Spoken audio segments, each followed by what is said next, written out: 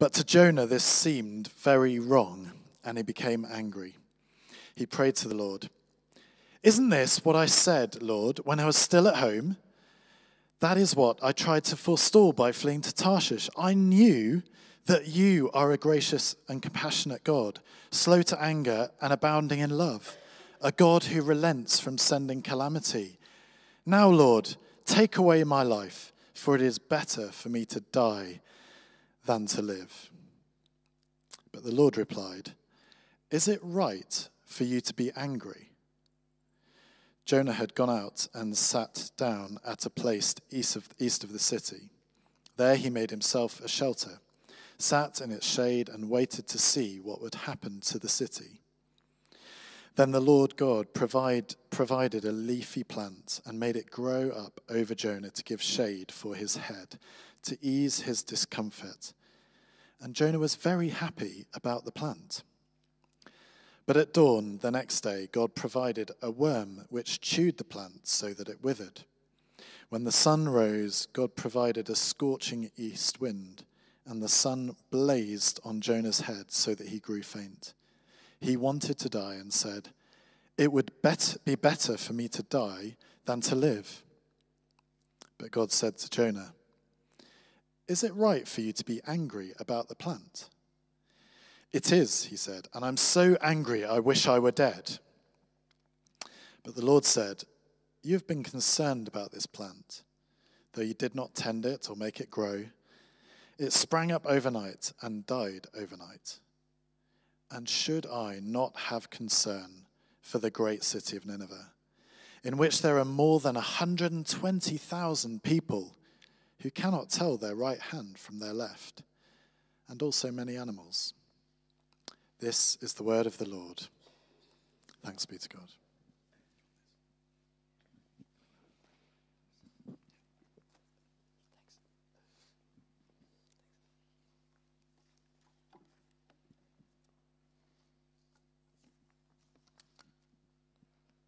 Good evening. It's great to be with you. If you don't know me, my name's Tim. I'm the curate here at St. Michael's, and it's a real joy to be gathered with you in worship this evening as we conclude the book of Jonah that we've been looking at in this mini sermon series. It's been a ride. Hope it didn't give you too much of a sinking feeling. It's that kind of night, isn't it? Okay, yeah. Just gauging the room. Before we dive into looking at the conclusion of Jonah, if it is a conclusion, and we'll come to that a bit later on, shall we recap the story so far? So in the beginning of the book of Jonah, we're introduced to Jonah ben Amittai, which is a name which roughly translates as Dove, Son of Faithfulness.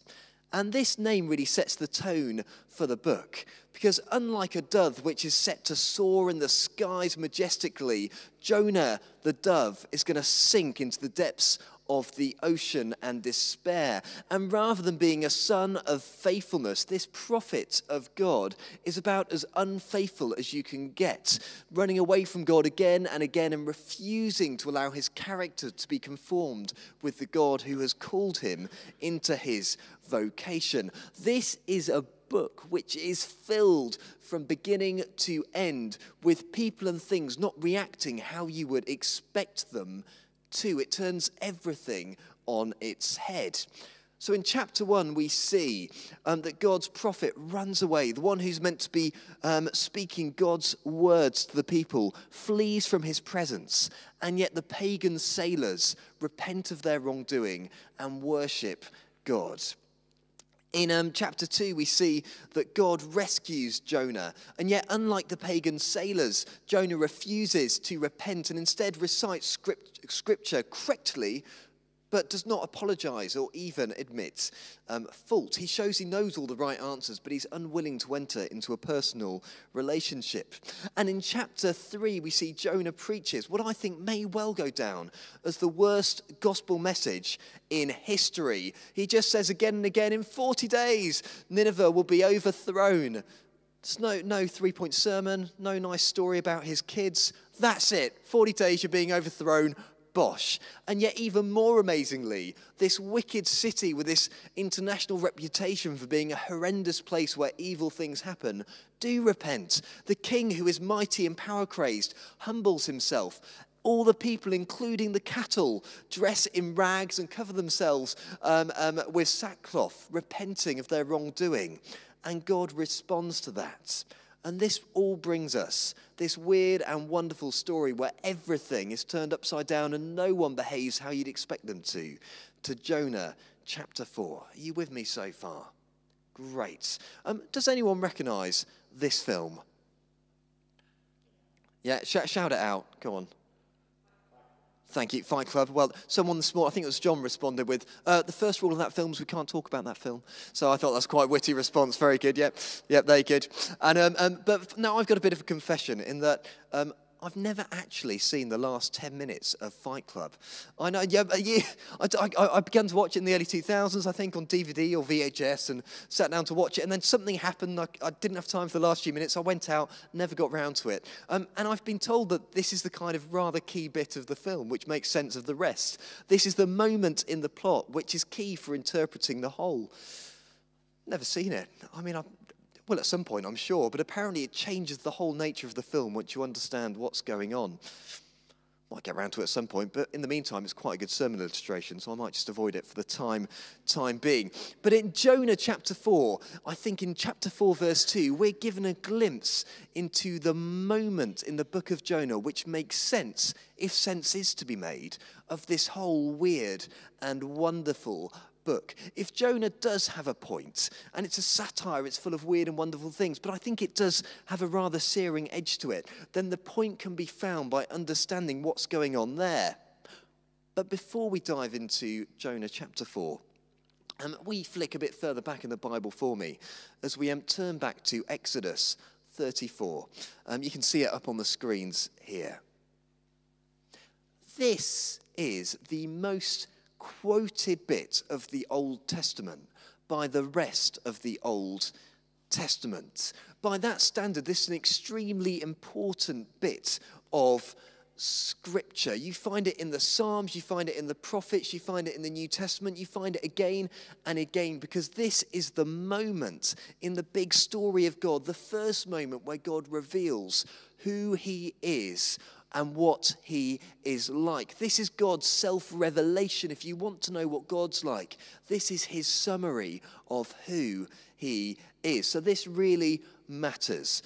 So if you don't want to hear anything else this evening, just hear these words and know this is what God is like. Then the Lord came down in the cloud and stood there with him and proclaimed his name, the Lord. And he passed in front of Moses, proclaiming, the Lord, the compassionate and gracious God, slow to anger, abounding in love and faithfulness, maintaining love to thousands, and forgiving wickedness, rebellion, and sin. I don't know what your experience of God has been. I don't know what churches you've been that may have said things contrary to that about the nature of God. But the Scripture is consistent. If you want to know what God is like, God defines himself as the Lord. First and foremost, before anything else, he is gracious and compassionate, slow to anger, and abounding in steadfast love. That is the God we gather to worship. That is one of the key bits of Scripture if you want to understand who God is. And with that ringing in our ears, let's get back to the book of Jonah. And let's look at the moment in the plot which is key for interpreting the whole. Because back in chapter 1 of Jonah, we are told, you probably remember from a number of weeks ago, that we're told that Jonah runs away. He flees from the presence of God. But I don't know if you picked up on this. The book of Jonah never actually tells us at this moment why he's fleeing from God. Why is it that he feels he needs to run away to Tarshish, which is the equivalent to saying Timbuktu, the other side of the world? Why is he running away? We're left asking our own questions. Is it perhaps that Jonah's a bit too scared? that he doesn't want to risk death or injury to himself? Is that why he's running away from God? Is it that he's not sure of God's character? He doesn't know if he can trust God to be faithful as he goes on this difficult and dangerous mission. Or maybe that he's worried that if he goes to Nineveh, like he's been asked, that the people won't hear and respond to the message he's preaching. Could it be any of these things that stop Jonah from going to Nineveh? But if we flick forward to today's reading, to Jonah 4:2, we find out exactly in Jonah's own words why it was that he ran from God's presence. You see, we see throughout the book of Jonah that multiple times Jonah is more than willing to die. He gets the sailors to throw him into the sea, being willing to place his blood on their hands, because that way he'll stay from getting to Nineveh. We see later on in this passage today that Jonah will say that he's angry enough to die and pleads with God to take his life. That if you think you've got a dramatic person in your family, I guarantee that Jonah will outdo them. He really goes for it. But I think he means it as well. Jonah's not afraid of death. We also see that Jonah is fully aware of God's character. He knows the scriptures. We see that in chapter 2, and in chapter 4 we see that he absolutely knows by rote the true definition of God's character. He knows exactly what God is like, that he is first and foremost merciful and compassionate. And what's more, that Jonah knows that God is outrageous enough to have mercy and compassion on those that Jonah doesn't consider are worthy of God's mercy and compassion, ignoring the irony that Jonah throughout this book receives God's mercy and compassion despite the fact he clearly doesn't seem to deserve it. But there's one more thing as well. Jonah was fully aware because of this that the people may well repent and listen to what he had to say. And these were the reasons he didn't want to go to Nineveh. This is why he fled to Timbuktu or Tarshish, to try and get away, because he knew exactly what God was like, and he knew that if people showed any sign of repentance, God would blooming well go and forgive them. Chapter 4 begins with a sentence saying just how angry, seething with rage that Jonah actually is. The Hebrew translates something like the idea that he was burning up with anger. He was furious at what God had done in forgiving this people who in his mind did not deserve compassion. So why is it is the key question as we dive into chapter 4, that Jonah was burning up with rage? Well, I think from reading between the lines of this story, there are two main reasons. The first is this, that in Jonah's mind, God is compassionate and gracious to those that Jonah is convinced do not deserve such a response. There are people who Jonah has mentally excluded from being worthy of God's forgiveness and grace. These people are too bad. They've caused too much pain to him and his people. They are not worthy of God's love. And he is furious that God has the audacity to reach out with mercy and compassion to this group of people. The second reason that I think Jonah is burning with rage is because Jonah realizes that his professional reputation is at risk. Does the God who gave him his noble vocation as prophet of the Lord, does he not care about how all this makes Jonah look? His professional credibility is going to be ruined. You see, Jonah went about and was asked to go and preach that God would destroy this city. And then, what does God go and do? Nothing.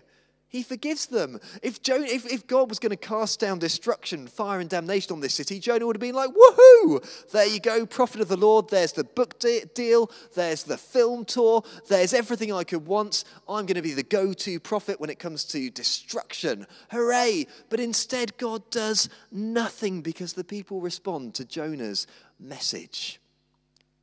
Jonah can't quite appreciate that maybe that in itself is a work of God. But as far as he's concerned, his professional credibility, his reputation, his vocation is being undermined. So what does God do in the light of Jonah's anger and frustration and exasperation at the audacity of God? Well, not a lot at this point. He just asks him a very simple and very short question. God says this: do you do well to be angry? Do you do well to be angry? And there closes Act 1 of chapter 4 of Jonah. And then things begin to get really weird. Okay. So after God poses that question, we cut to a new scene. And we see that Jonah is now sitting on a hill overlooking the city of Nineveh. Why has Jonah gone onto this hill overlooking the city? Is he just having a nice rest, reflecting, seeking the presence of God? No, the implication is that he's still got a tiny bit of hope at the back of his mind that maybe, just maybe, God will change his mind and smite them after all. And he's waiting to see, maybe, just maybe, God will do something dramatic and wipe them out.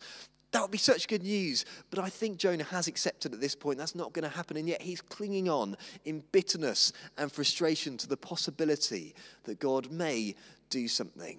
And it is hot. It's a hot, nasty, unpleasant place to be sat out in the sun. But then God does something rather nice for Jonah.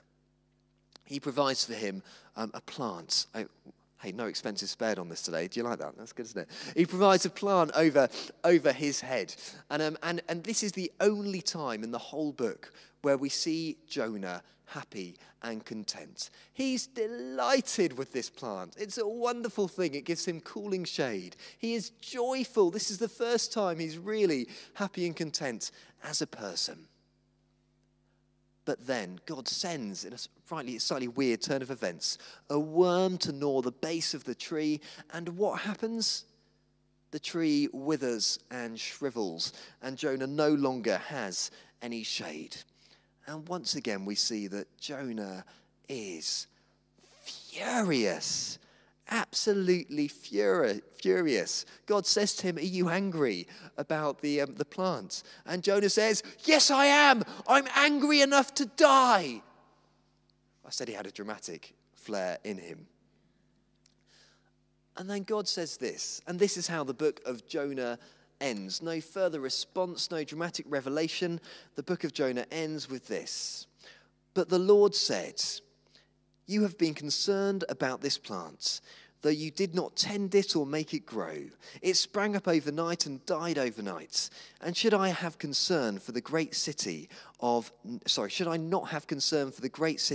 Nineveh, in which there are more than 120,000 people who cannot tell their right hand from their left, and also many animals? Thus closes the book of Jonah. So why is Jonah in the Bible, and what does it have to say to us? What does it have to speak into our situation and our lives here this evening? Well, I think part of the beauty of Jonah is that it tells a story and it invites us, no, it challenges us to step into it and make ourselves the one who is hearing God's questions, but spoken not to Jonah the prophet in this narrative, but to ourselves in our own lives and our own situations. It requires an act of the imagination to enter into the role of the prophet and to put ourselves into Jonah's shoes, or to put it another way, to ask God if there is any Jonah-esque element deep within us. So this evening, I'd love to finish by posing you 3 questions that I think the book of Jonah has posed me as I've wrestled with especially this 4th chapter.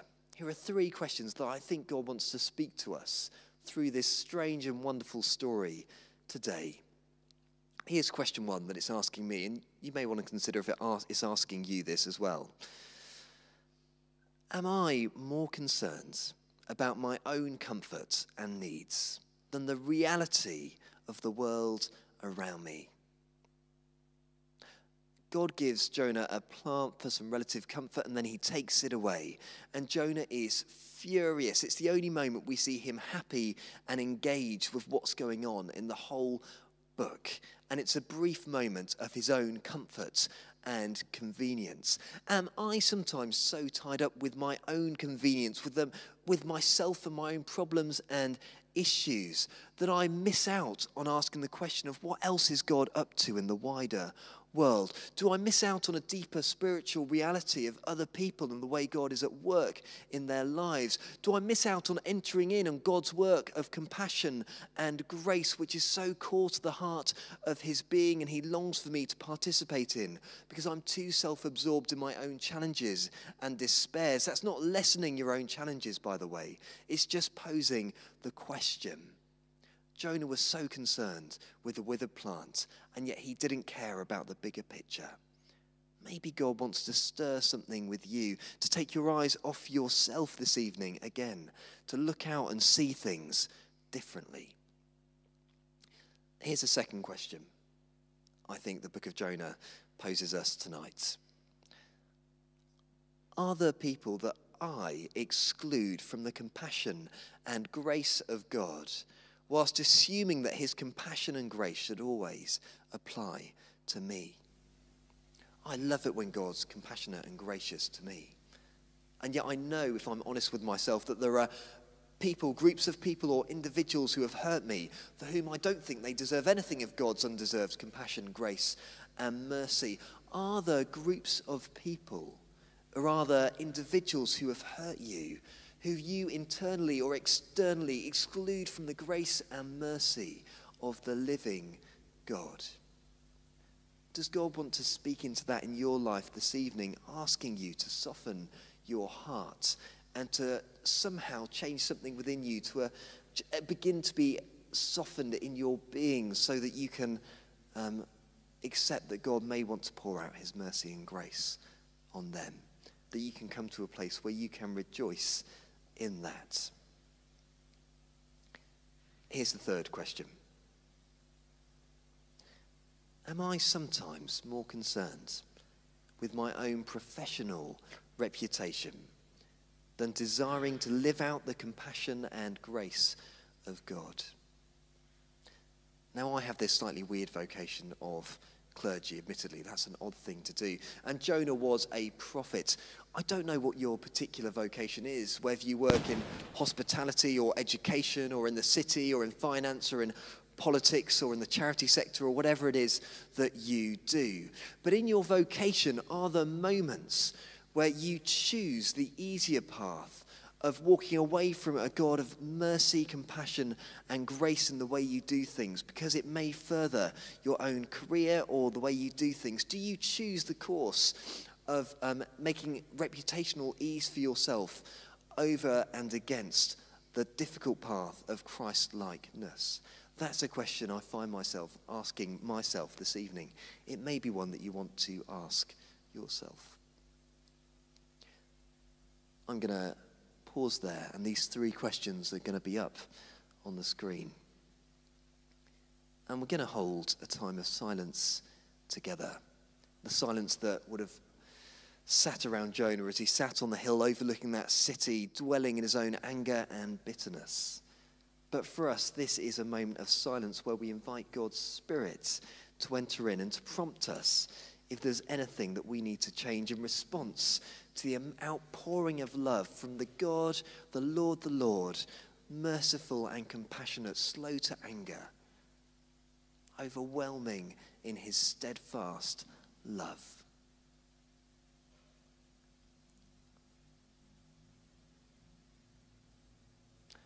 Why don't you close your eyes? I'm going to read out these questions one by one with a pause in between, and you can ask God if there's anything he wants to prompt you in your heart to respond to this evening. And then in response to this, we're going to break bread and gather around the table. That's ultimate sign of God's mercy and grace and compassionate nature, as he was born among us and died upon a cross, so that mercy and grace may be known to all who desire it.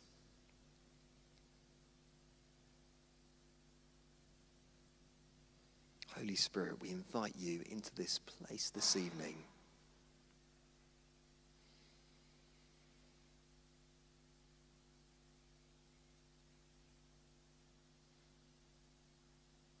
Lord, forgive us for the times we've been more concerned by our own comfort and needs than the reality of those around us. Open our eyes to the suffering and needs of those you're calling us to respond to.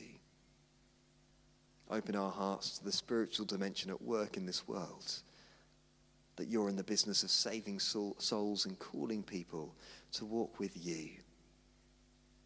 Forgive us for the times we haven't been aware and sensitive to that because we've been looking inwards. But we ask now by your Spirit in this silence that you'll open us up to a bigger picture, a bigger story. Come, Holy Spirit, and speak into that in our lives, we pray.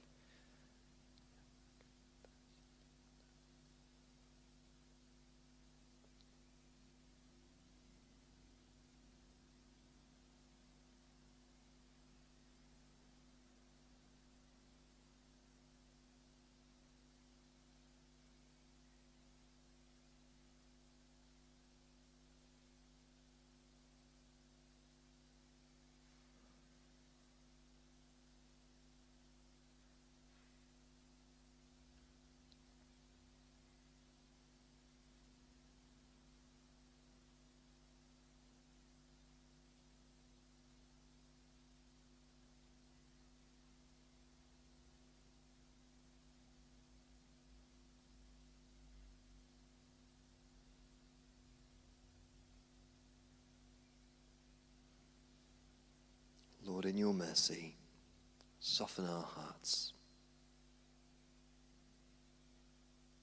King Jesus, forgive us if there are people that we exclude in our own minds from your compassion and grace, whilst assuming that it should always apply to us in all circumstances. We thank you for your character. We thank you for your goodness. We thank you that you love to show mercy and compassion and pour out grace on those who don't deserve it, and therefore you pour it out on us. And Lord, forgive us if we haven't allowed this idea of a compassionate, gracious God to apply in our minds to swathes of people, be it people groups, people from different backgrounds, or individuals who have hurt us. Lord, we ask by your Spirit now you'll come and prompt us if you're calling us to change anything in ourselves on this. Come, Holy Spirit.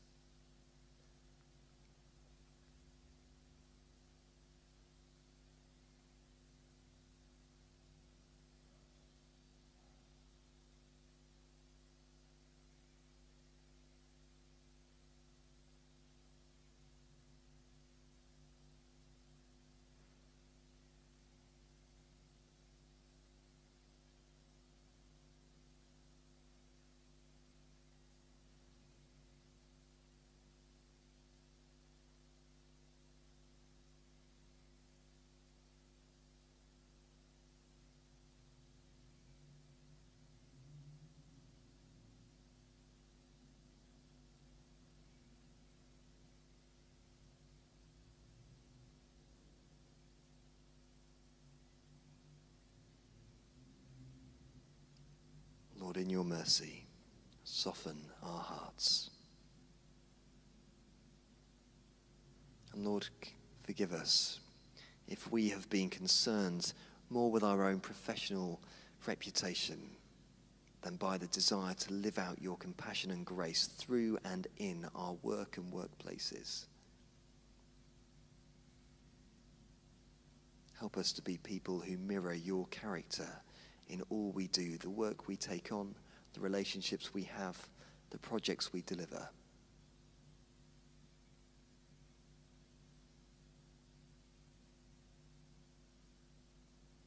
Come, Holy Spirit, and speak into this in our hearts now, we pray.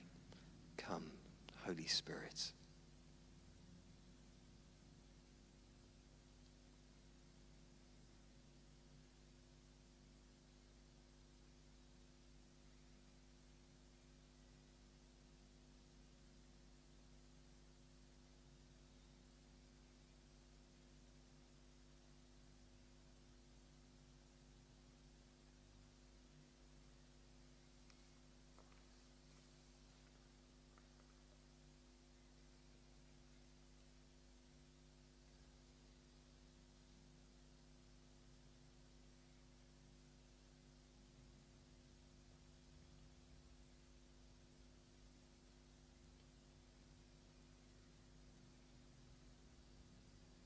mercy.